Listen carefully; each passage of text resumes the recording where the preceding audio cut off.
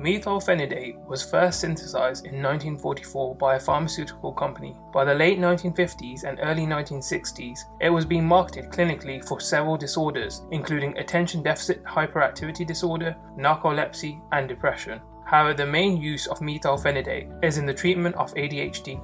The neurochemical actions of methylphenidate: once it enters the brain, it binds to dopamine transporter on the membrane of the dopaminergic neurons and to the norepinephrine transporter on the membrane of the noradrenergic cells. The effects of this binding is to block the reuptake of dopamine and norepinephrine, therefore increasing the extracellular levels of both neurotransmitters. Taken orally, methylphenidate has the behavioral profile of a typical psychostimulant.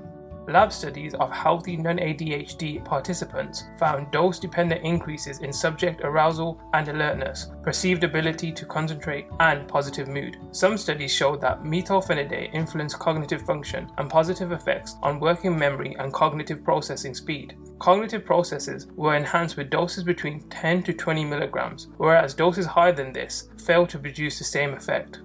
A German researcher published a randomized double-blind placebo-controlled study on the ability of methylphenidate or modafinil to improve competitive performance in chess players.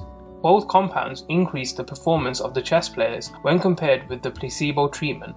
The most widespread use of prescription stimulants for non-medical use was among students. A longitudinal survey at a university found that 60% of respondents had been offered a prescription stimulant for non-medical purposes.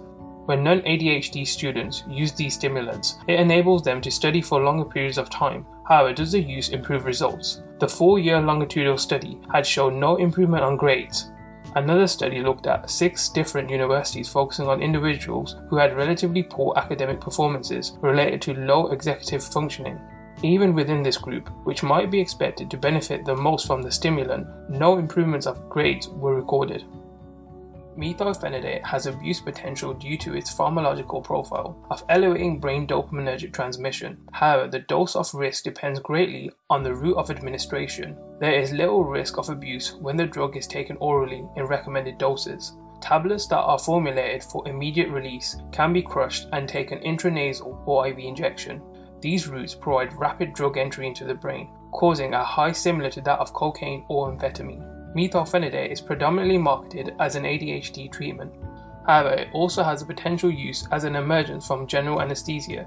Although it has not yet been tested on humans, if no adverse side effects are observed, then this novel therapeutic application of methylphenidate could make its way into routine medical practice.